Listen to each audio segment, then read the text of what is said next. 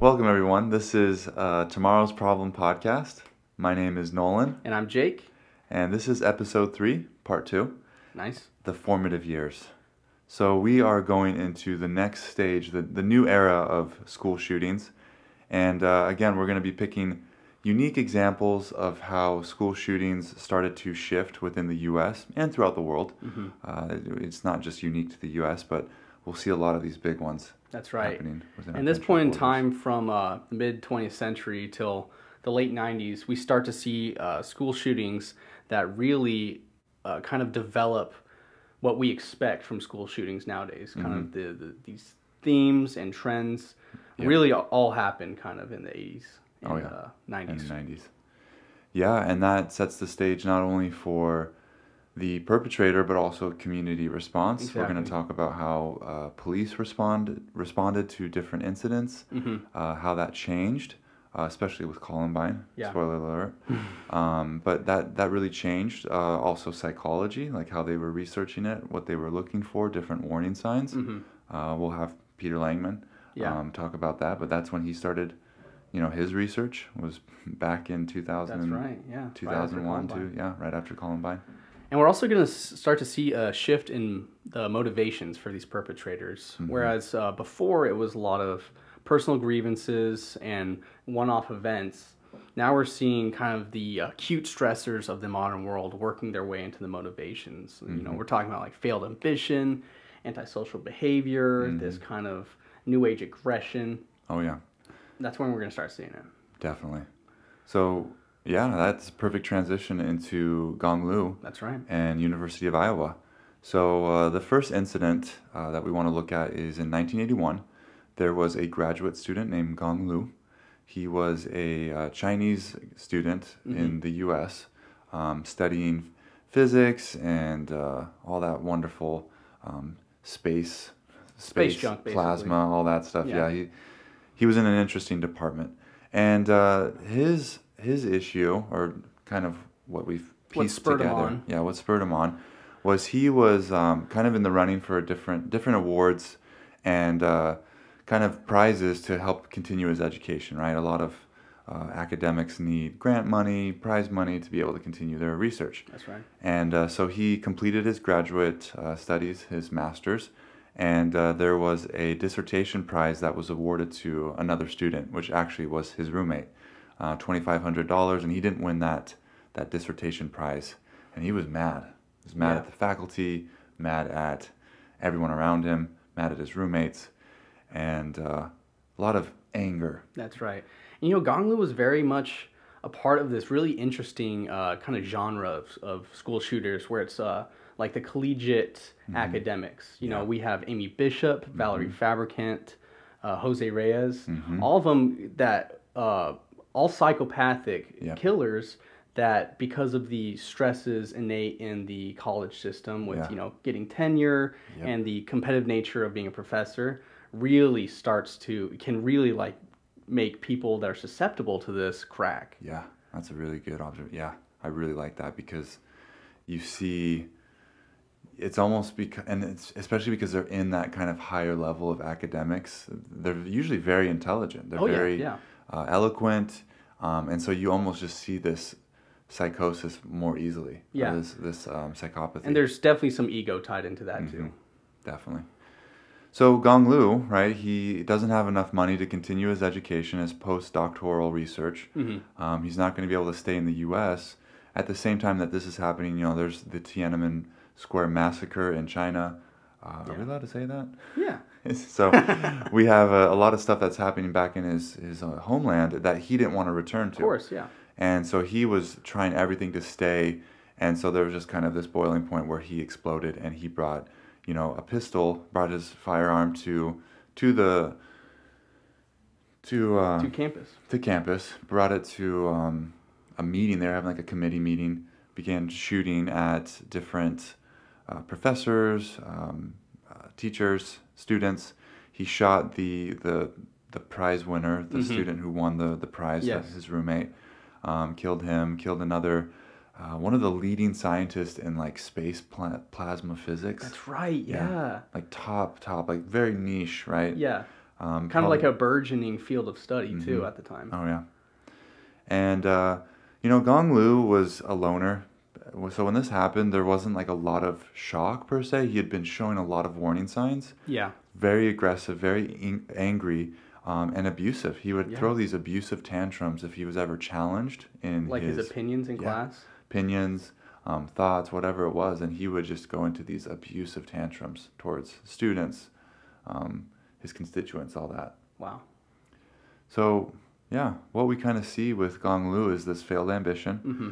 We're going to see that a lot, and it doesn't always take, the color of academics, right? That can be failed masculinity. That can be blocked ambition with religious pursuits or spiritual pursuits or financial pursuits, right? There's a lot of blockage that can be experienced, and then also anger management, like his sadism, his cruelty towards other people was, very kind of points towards psychopathic. Totally. Yeah.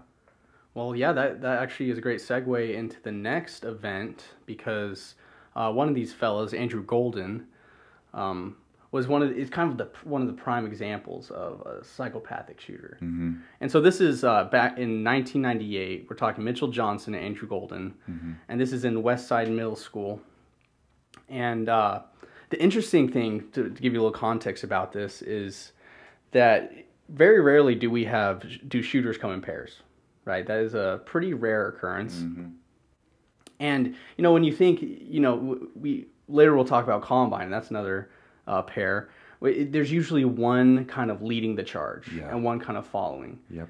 And the interesting thing about this is Andrew Golden was only 11, and he was the one that exhibited the most psychopathic traits. Yeah, and he was kind of leading the charge, whereas Mitchell Johnson was 2 years older than him. He was 13. Oh, yeah. Can you imagine that, an 11-year-old having the wherewithal to perpetrate a school attack? Was wherewithal? Nolan's smiling at wherewithal. No, I'm smiling because Jacob and I are like 2 years apart, and I was like, I could see Jacob definitely leading the charge. We're gonna have to cut that. No, we're keeping that. But maybe in like a dodgeball match or a pie eating contest, I'll lead the charge in one of those situations. But yeah, it really shows that it doesn't matter how old or young you are. And we might include a link to, like, Jacob actually showed me this. It's an interview with a psychopathic girl. And she's like 8, 9 years Child old. of Rage on Child YouTube. Of Rage. Really cool. Really fascinating to listen to how she talks. That's right. How she considers and weighs the kind of the value of her family members and people around her and animals and all that stuff. For some context, this little girl came from a very acutely abusive relationship as an infant, was adopted into a family, and started exhibiting these really bizarre psychopathic behaviors, like sticking pins in her baby brother. Yeah, and her dogs. And just talking about wanting to kill her family and stuff. And it's very interesting. Video. We'll post a link with this. And it's really difficult to kind of see those signs in children as they're growing, because children are a little psychopathic. Yeah. They're very selfish, right? Self-preservation. They have those instincts to kind of protect themselves. So they're little animals. Yeah, exactly. They haven't learned the rules yet. When they, Andrew Golden and Mitchell Johnson, and one of the reasons you could really see the difference between the two is during their sentencing, Mitchell Johnson was crying. He was sobbing, like super upset, knew what he had done, apologized, made public apologies to his victims, the victim's family, to his community. Andrew Golden never apologized. Even when he was convicted, they know he's guilty, he's in prison, never apologized till the day he died. Wow. Well, yeah, so Nolan, what happened? All right, so Andrew and Mitchell, they stockpiled. Yeah. So one difference between them is they weren't going to go out in a blaze of glory. They didn't want to commit suicide. So they preemptively stocked a van. They loaded up a van with foods, provisions, a bunch of guns. Yeah, a bunch of guns. It was Andrew Golden's grandfather, right? Yeah. Yep. And loaded up this van, drove it over, and Andrew went out, snuck into the school around noon. People are having lunch in and out of classes, and he pulls the fire alarm. That's right. So everyone empties out of the school. And they had picked out a spot that was up on this like hill next to a tree line.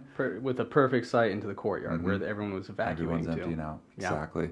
And so everyone starts emptying out of the school, you know, doing their roll call. That's normal emergency protocol, right? Yeah. And they began shooting at them. And initially everyone thought it was a joke. It was, you know, firecrackers, something's going on. They didn't realize people were getting hit. Yeah, they thought it was construction happening the next lot over. Yep. So they didn't really like start leaving until like they started seeing people bleeding and getting shot. So they started escaping and trying to get back into the school, fleeing, and Andrew and Mitchell try and run to their van, but at that point police had shown up. Yeah. You know, pretty quick response. They, you know, intervened, and they were able to kind of intersect and, you know, hit them before they got to the van. And an interesting thing too is that for some reason when they evacuated, the doors to their school locked. Yeah. So they were trapped outside during the shooting. Yeah, like fire protocol or some kind of fire system that locked the doors. And I don't know if we've talked about this, but there is in the realm of school security, there is a weird problem with the lack of codes regarding the campus security. Oh yeah. So, you know, it really is just like a trial by fire for in this decade and the next of them just figuring out as they go along, like what in building a school can lead to susceptibility during an active shooter. Yeah. What are the vulnerable parts of the school? And how many codes are there for that in regards to a school security? I mean, in terms of like fire code or in terms of a school security. Security, yeah. 0. Yeah. It's not like fire code. Yeah, where there's over 300. So that's something that kind of one of the hurdles that we have to jump over. Anyway, so, you know, they get tried as minors, so they only serve until they're 21 years old. They're convicted. One interesting thing too is they had been shooting 14 out of the 15 victims were girls. So at first they thought it was like a sexist thing, like they were targeting girls, but also it was just a group of people. They just happened to have been hitting classes with more girls that were you know, the girls grouped up together to talk and stuff. Yeah, of course. And I think a couple teachers too were killed, or one. Yeah, a couple. I can't remember now. But they were put on trial, convicted as minors. They served a short sentence, relatively short. They got out in their early 20s. 21, yeah. 21. I think Mitchell Johnson went on to live kind of a quiet life. I think he got popped one time for trying to buy a gun. Yeah. Which I don't know if you know anything about gun law, but when you do a school shooting, you're never gonna get a gun again. Sorry, Mitchell. And you probably should have known that. Probably should have known that. And then Andrew Golden actually passed away when he was like 33, head-on collision. You know, they're from Arkansas out there, and someone was going 100 miles an hour in the opposite lane and actually killed him. It was an elderly guy. Yeah. And he had a wife and kids. Yeah. But he was the only one that died, and the other driver. Yeah. But so goodbye, Andrew Golden. Wow. Well, so the important things about this one is very much the idea that there was two shooters and kind of different mental headspaces. Yeah. I think definitely too just the age. You know, this is the youngest perpetrators we've seen yet. Oh yeah. Yeah, there's only one other that's younger, and it was a kid who brought his gun to school. Have you ever heard of that one? Oh. They were like 6, 7 years old, like first graders, and he brought it, and he didn't really know what it was, but he shot his classmate. Yeah. But just because he was mad at her. Okay, so this is the young, as of now, the youngest intentional school shooting perpetrators. Exactly right. Okay, interesting. Well, great. Let's move on to 1998. Same year. Yeah. Yeah, there's a lot of them that are kind of back to back.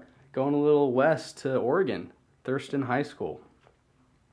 Now this, you know, like we said before, Mitchell Johnson, Andrew Golden specifically, you know, kind of the poster child for psychopathy.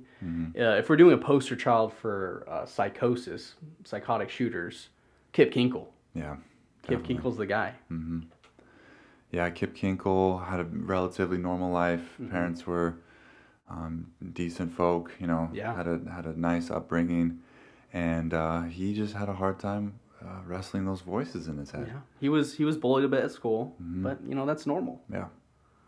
But yeah, his biggest thing is he was struggling a lot with mental health issues. That's right. Breakdown, psychotic episodes. Had a little bit of trouble at school as well. He was expelled for purchasing the stolen firearm of one of his friends. That's right. The friend went to his house, or you know, to his own house, Stole his dad's gun. Yep, stole his dad's Beretta, brought it to school, and was going to sell it to Kip, and Kip bought it for about $110. Steal. Nice, yeah, double entendre. And he, when he was questioned, he admitted to it. He was like, you know what, guys, I'm going to be up front with you. I stole the gun. It's in my locker. They went and searched his locker, found Not it. a devious kid. Nah. Not some guy who's trying to pull one over on the school, you know. And so his dad comes, picks him up. He was arrested, and he was pretty frazzled from all of that. Very frustrated. You know, he's got a couple felony charges now, and he hasn't even graduated high school. So he's in deep waters. And this was probably one of the motivators, or kind of maybe the first domino to start the school shooting, because I wonder what he was trying to buy that gun for. Yeah. You know, if not for the future school shooting. Yeah. And it was a 9mm, which is, you know, stopping power, higher stopping power. That the pistol that he eventually used was only a 22, a Ruger 22, which is not as effective. And, and so when he gets home, you know, spends probably a sleepless night. Yeah, he's told he's going to get sent to military school. Yep. Yeah, his father told him if he's not going to quit misbehaving, he's going to be sent to military school. Another aggravating factor. So in the morning, wakes up, he takes his father's pistol and goes downstairs and murders his father. Murders his father, who's at the breakfast table, you know, eating breakfast at the table, and waits for his mother to come home. So first he drags his father and he covers him with a sheet, waits for his mother to come home, murders her as well, covers her as well. And if anyone listened to the last part of this episode, you'll remember that Charles Whitman, too, killed his mother, killed his wife, covered them in a white sheet. Yeah. Next episode, we'll have another that does the same thing when they kill their mom. Yep. And then even a similar phrase that Kip used, similar to Charles, in his murder-suicide note that he left at home, that the police found later, he says, "I just got 2 felonies on my record. My parents can't take that. It would destroy them. The embarrassment would be too much for them. They couldn't live with themselves." He was more worried about, you know, kind of the embarrassment that they were having from these felony charges instead of, you know, he's almost like taking them out of this world to help them with that. It just shows like the lack of logic almost that goes into a lot of the decision to commit a school attack. Because you see them using logic to realize that like there's going to be aftermath. Their family is going to be affected by this, but there's still this force compelling them to do a school shooting. Yeah. And they can't understand it. Exactly. It's just a force. Yep. Psychotic unraveling. And that's a perfect, I mean, the rest of the note, he says, "My head just doesn't work right. God damn these voices inside my head. I have to kill people. I don't know why. I have no other choice." No other choice. Yeah. Like you said, a compelling force. And later on, when he was, you know, being treated for his psychosis, his mental health problems, you know, all that, they were able to identify different voices that he was saying were telling him different things. And he was extremely remorseful after his treatment, after at least it seems genuine. It's been going on for until now. And when you hear about the voices he describes, it's not like a cartoon like, oh, I have a bad voice and a posh voice and a hillbilly voice. You know, it's like, you know, like someone who, like Nicholas Cruz is trying to convince people, you know. His voices are very nuanced. You know, one telling him to do something, one convincing him of the other voice. You know, it's very interesting, real thing. Yeah. Like we all have voices in our head that kind of talk to us, but they never overshadow our own voice. My voice keeps telling me to eat and never stop eating. And growing vegetables. Yeah, so Kip, when he went to the school, he only murdered 2 students, and he injured over 25. because it was such a small caliber weapon. But when he was being subdued by students, actually one of the students that subdued him was an injured student and got back up, tackled him, and a bunch of them tackled him. He was telling him, kill me, please, just I want to die, I want to die. He was trying to kill himself. And then he actually had a knife hidden in his shoe. He gets to the police station after he's arrested, and he takes out the knife and tries to stab one of the police officers. Again, suicide by cop, maybe? Suicide by cop, exactly. He was trying to die, and yeah, very interesting aftermath. If there's any of these perpetrators that we should have any level of sympathy for, it's probably Kip Kinkle.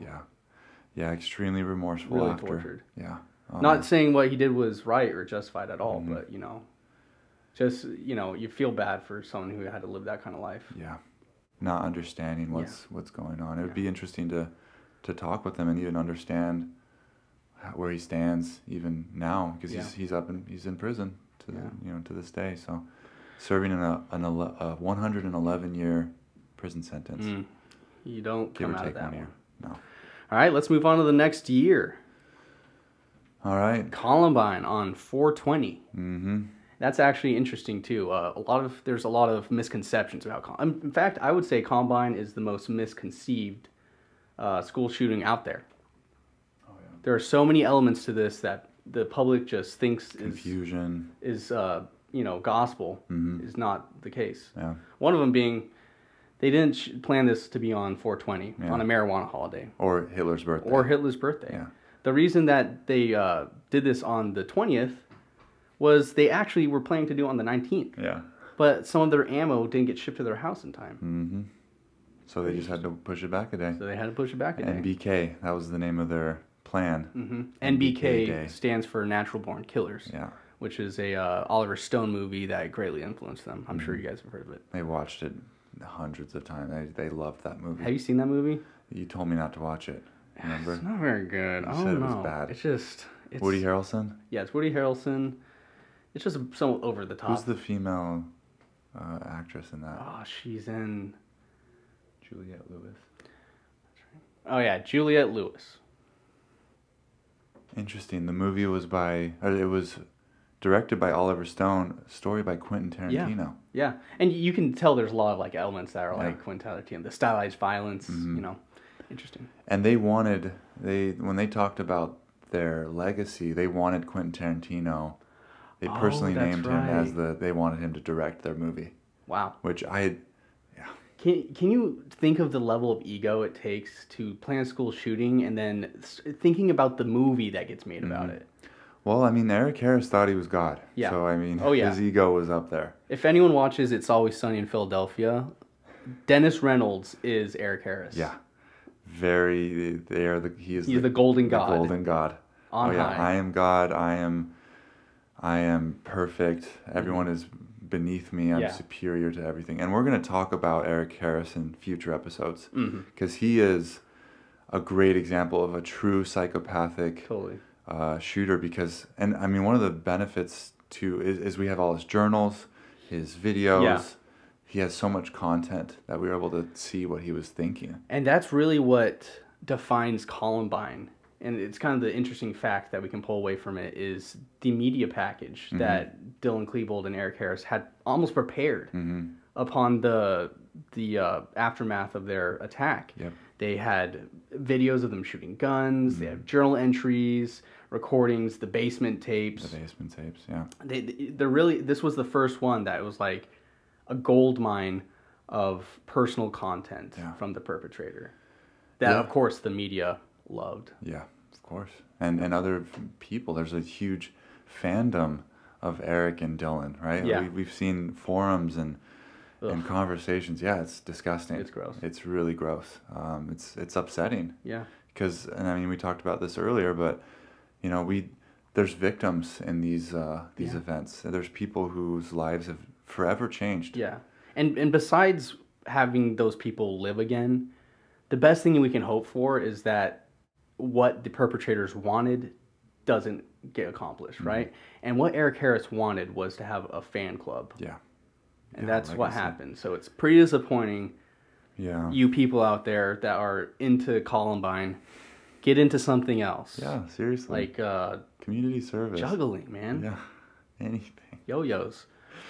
So, and another important Big ass. Yeah, another big ass aspect. Another important thing to consider with the Columbine shooting was police response. Yes. And that's what we wanted to kind of touch on with this introduction is how police tactics changed. And we'll probably talk about this with Jimmy in another episode. But essentially, I'll give you a quick timeline. So the shooting starts at 11:19. Mm-hmm. Eric and Dylan had already set up their bombs, but then those bombs didn't go off, so they started walking on campus to go and find some targets. And so they actually run into Deputy Neil Gardner, who started exchanging fire with them at 11:24. Mm-hmm. And after that, they kind of go in, and he starts, firing at them, but he doesn't engage with them more than that. And police who arrive later, between 11:24 and 12:08, which is when Eric and Dylan supposedly killed themselves. Just because that's a time frame, we don't know if it was 12:08 exactly, but that was the last shot that was heard. Totally. So police formed a perimeter. Mm-hmm. They formed a perimeter for half an hour. Students are running out of the school trying to escape. They're getting kind of patchy information of what's happening inside. And so SWAT doesn't enter the school until 1:09. Wow. Which is, 2 hours later. Wow. And SWAT is slowly going through the school, clearing room by room by room, because that's how it was done back in the day. It was almost like World War II era tactics, where, you clear a house, you go through each room slowly, check your corners.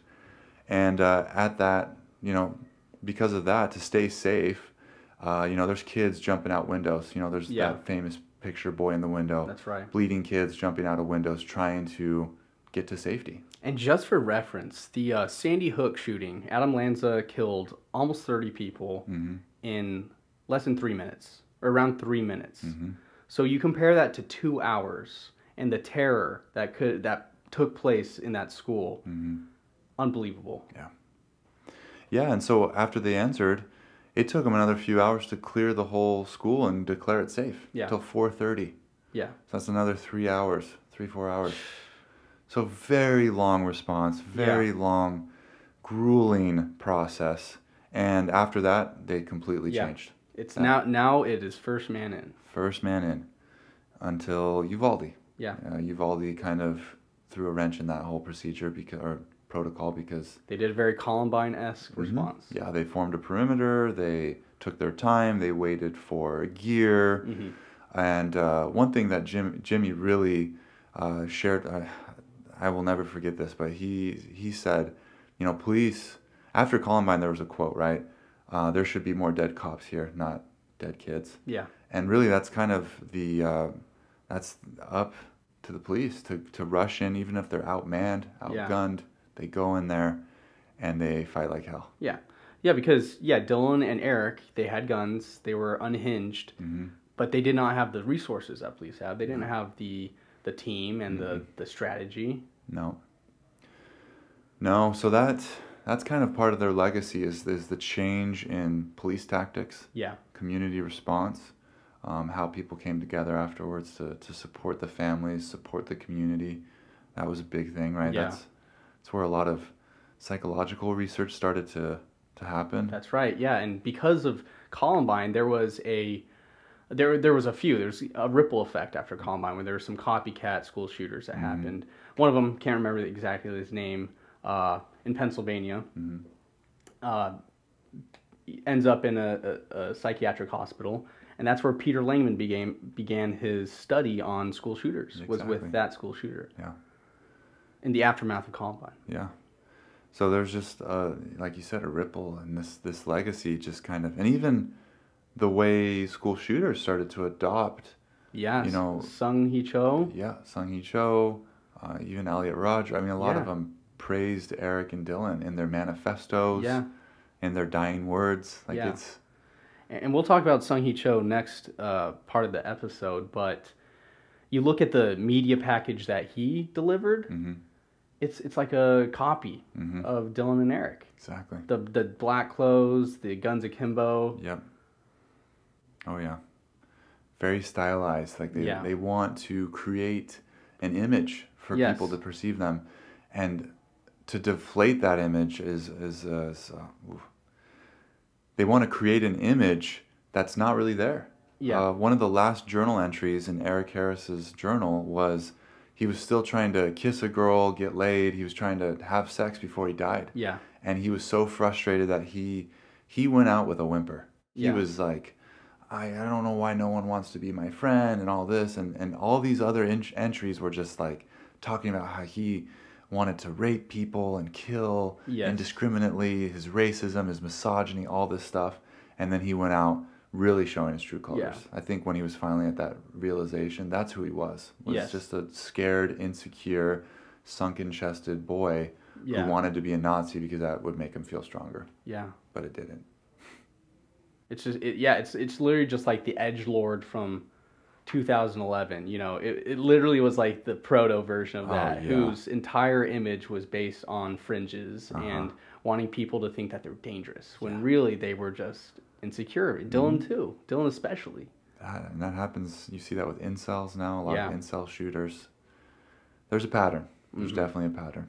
Yeah, and like we said, these guys really kind of influenced the style, the aesthetic of school shooters in the future. Yep.